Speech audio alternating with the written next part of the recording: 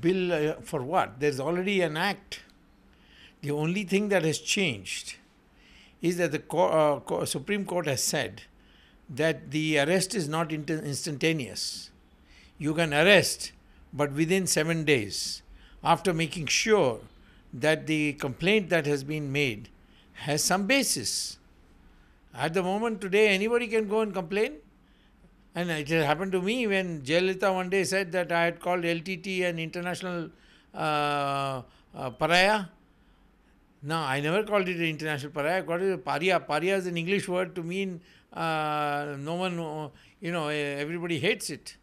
So, that, but on that basis, she issued an arrest warrant in my name, and I had to go to the Supreme Court and get it stopped.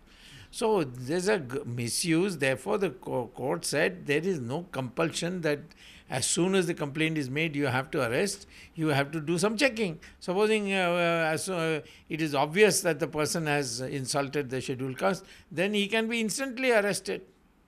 So, how can a bill change that? I think Paswan needs a lecture on the Constitution.